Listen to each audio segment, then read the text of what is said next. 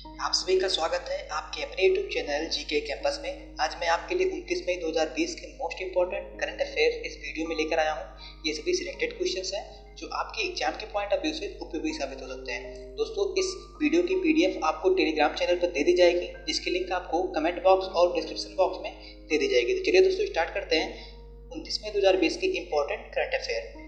दोस्तों, पहला क्वेश्चन है, हाल ही में सुर्खियों में रहा चंबा सुरंग का उद्घाटन किस राज्य में किया गया? तो दोस्तों, चंबा सुरंग का उद्घाटन उत्तराखंड राज्य में किया गया। केंद्रीय सड़क परिवहन और राजमार्ग मंत्री नितिन गडकरी ने हाल ही में वीडियो कॉन्फ्रेंस के माध्यम से उत्तराखंड में चंबा सुरंग का उद्घाटन किया। इस सुरंग का निर्माण सीमा सड़क संगठन बीआरओ ने उत्तराखंड के 4 धाम परियोजना के तहत किया है। गंगोत्री, केदारनाथ, यमुनोत्री और बद्रीनाथ तक कनेक्टिविटी की सुविधा के लिए 12,000 करोड़ रुपए की यह लागत वाली परियोजना थी। ऋषिकेश धरासू मार्ग पर चंबा शहर के नीचे 440 मीटर लंबी यह सुरंग बनाई गई है। चंबा सुरंग दोस्तों 440 मीटर लंबी सुरंग बनाई गई है ऋषिकेश धरासू मार्ग पर।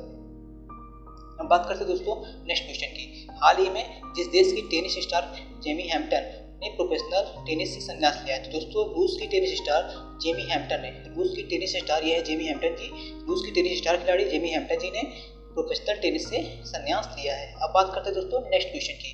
किस भारतीय अमेरिकी ने New York intellectual property law association से inventor of the year award जीता है? तो दोस्तों, राजीव जोशी जी ने New York intellectual property law association से inventor of the year award जीता है। अब बात करते हैं दोस्तों राजीव जोशी के बारे में कुछ फैक्ट्स। तो भारतीय अमेरिकी वैज्ञानिक राजीव जोशी जी को New York intellectual property law association द्वारा इन्वेंटर ऑफ द ईयर पुरस्कार से सम्मानित किया गया है।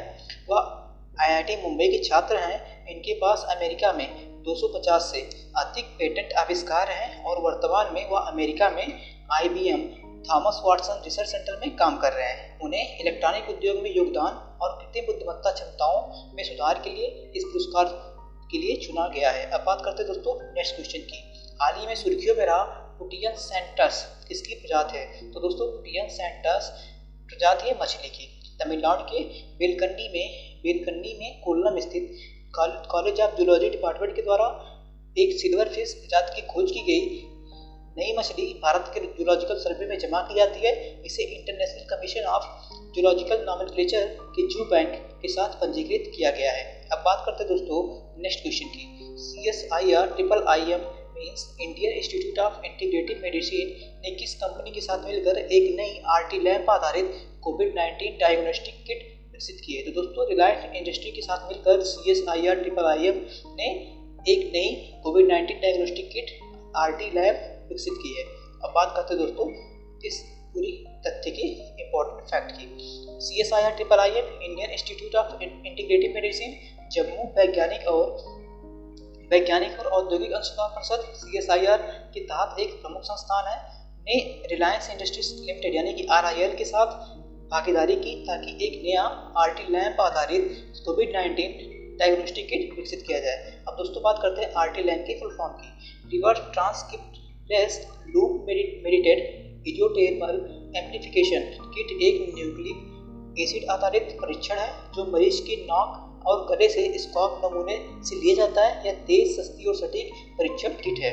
अब बात करते हैं दोस्तों नेक्स्ट क्वेश्चन की।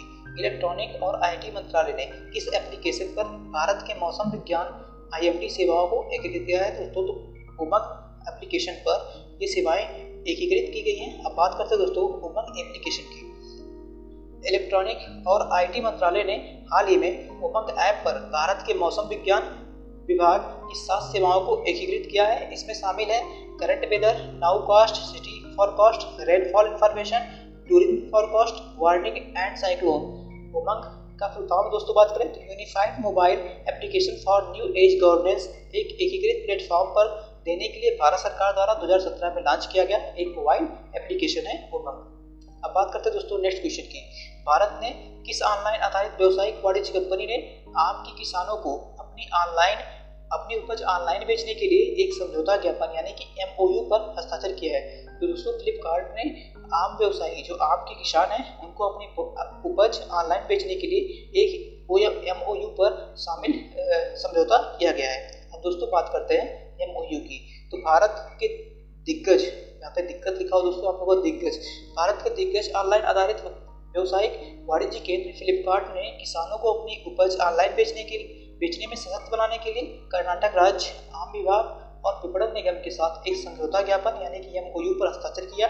MOU के तहत फ्लिपकार्ट मैंगो के जो किसान होंगे, जो आम के किसान होंगे, उत्पादक होंगे, जो संगठन होंगे दोस्तों, और खेतों में काम करने वाले या फिर जो डीलर हैं, उनको प्लेटफॉर्म पर चयन कर अपना मार्केट प्लेस प्लेटफॉर्म में मुहैया कराएगी फ्लिपकार्ट।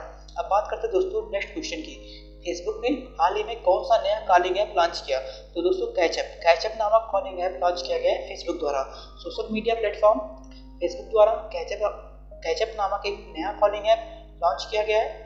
इस कॉलिंग एप्लीकेशन का उद्देश्य दोस्तों और परिवार के सदस्यों को एक साथ कॉल के समय जोड़ना है। साथ ही इस ऐप के जरिए एक साथ एक समय में 8 लोग ग्रुप कॉलिंग में ऐड हो सकते हैं। अब बात करते हैं दोस्तों नेक्स्ट क्वेश्चन की। अमेरिका ने कोरोना वायरस से निपटने के लिए हाल ही में किस देश को $60 लाख मदद देने की घोषणा की है? दोस्तों अमेरिका ने कोरोना वायरस से निपटने के लिए पाकिस्तान को $60 लाख मदद देने की घोषणा की है। इस सहयोग राशि से स्वास्थ्य कर्मियों को और प्रशिक्षण दिया जाएगा और अस्पतालों में कोरोना से जो गंभीर पीड़ित है, कोरोना रोग से जो गंभीर रूप से पीड़ित हैं, उनकी मदद की जाएगी। अब बात करते हैं दोस्तों अपने नेक्स्ट क्वेश्चन की, जो कि बहुत ही इंपॉर्टेंट है। हाल ही में किस देश ने अपने मानव रहित हेलीकॉप्टर ड्रोन का सफल परीक्षण किया? दोस्तों चीन ने अपने पहले मानव रहित हेलीकॉप्टर ड्रोन का सफल परीक्षण किया। ग्लोबल टाइम्स में रविवार को प्रकाशित खबर के अनुसार AR-500C, इस हेलीकॉप्टर का नाम है AR-500C, चीन का पहला मानव रहित हेलीकॉप्टर है और इसे पठारी क्षेत्र में उड़ने के लिए बनाया गया है। यह 5000 मीटर की ऊंचाई से उड़ान भर सकता है और आकाश में 6700 मीटर ऊपर जा सकता है। अब बात करते दोस्तों इस हेलीकॉप्टर की, तो चीन के सरकारी उद्यम aviation industry corporation of China यानी कि AVIC द्वारा विकसित ड्रोन ने पूर्वी चीन के जियांगसी प्रांत के पुयांग में स्थित AVIC बेस से सफलतापूर्वक पहली उड़ान भरी। अब बात करते हैं दोस्तों नेक्स्ट क्वेश्चन की। भारतीय सेना के किस अधिकारी को यूएन में सैन्य gender advocate of the year award से सम्मानित किया गया? तो दोस्तों सुमन गावनी को यूएन में सैन्य gender advocate of the year award से सम्मानित करने की घोषणा की गई है। राष्ट्र मिशन के तहत दक्षिण सूडान में तैनात रही भारतीय सेना अधिकारी सुमन गावनी को सैन्य gender advocate of the year से सम्मानित करने की घोषणा की गई है। वह यूएन द्वारा प्राप्त करने वाली यह पुरस्कार पहली प्राप्त करने वाली भारतीय होगी। अब बात करते हैं दोस्तों नेक्स्ट क्वेश्चन की। कोरोना संकट के बीच कौन विश्व का तीसरा सबसे अमीर शख्स बन गया? दोस्तों मार्क जुकरबर्ग, फेसबुक के संस्थापक मार्क जुकरबर्ग विश्व के तीसरे सबसे अमीर शख्स बन गए हैं। अब बात करते हैं दोस्तों ज्योग्राफी के 5 इंपॉर्टेंट क्वेश्चंस की। भारत की भूमि की किस दिशा की सबसे आखिरी हिस्से को इंद्राकौल कहते हैं? दोस्तों उत्तर दिशा की सबसे आखिरी हिस्से को यानी कि उत्तरतम बिंदु को हम इंद्राकौल कहते हैं। इंद्राकौल काराकोरम पर्वतमाला की सियाचिन पुस्ताक उपश्रेणी की इंद्राकटक में एक पहाड़ी दर्रा है। इंद्राकौल का नामकरण पुलकवर्गमैन द्वारा 1912 में किया गया, यानी कि इसका जो खोज और नामकरण पुलकवर्गमैन द्वारा 1912 में किया गया। विश्व का सबसे बड़ा park would buffalo national park, विश्व का सबसे बड़ा park would buffalo national park किस देश में स्थित है? दोस्तों कनाडा में स्थित है विश्व का सबसे बड़ा park would buffalo national park. अब बात करते हैं दोस्तों अपने नेक्स्ट क्वेश्चन की। पूरे भारत के कितने प्रतिशत क्षेत्रफल पर मैदानी विस्तार पाया जाता है? तो दोस्तों पूरे भारतवर्ष में लगभग 44% क्षेत्रफल पर मैदानी विस्तार पाया जाता है। अब बात करते हैं दोस्तों नेक्स्ट ज्योग्राफी क्वेश्चन की। पेरू और किस देश के बीच टिटिकाका झील स्थित है? तो दोस्तों टिटिकाका झील जो कि विश्व की सबसे ऊंची नौकागम्य झील है, पेरू और बोलीविया के बीच स्थित है। दक्षिणी अमेरिका के पेरू और बोलीविया देश के बीच स्थित है। यह सबसे ऊंची नौकागम्य झील है। यह लगभग 95 मील लंबी और 35 मील चौड़ी है तथा दक्षिण अमेरिका की सबसे बड़ी झील है।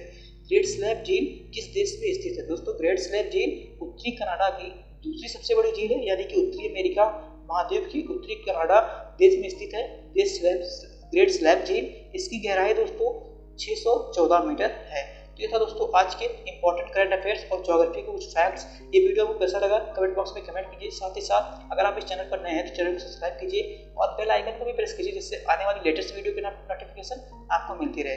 दोस्तों इस वीडियो की लिंक आपको डिस्क्रिप्शन बॉक्स में दे दी जाएगी, जहाँ से आप टेलीग्राम पर जाकर इस वीडियो के PDF नोट्स को प्राप्त कर सकते हैं। जय हिंद, जय भारत, वंदे मातरम दोस्तों।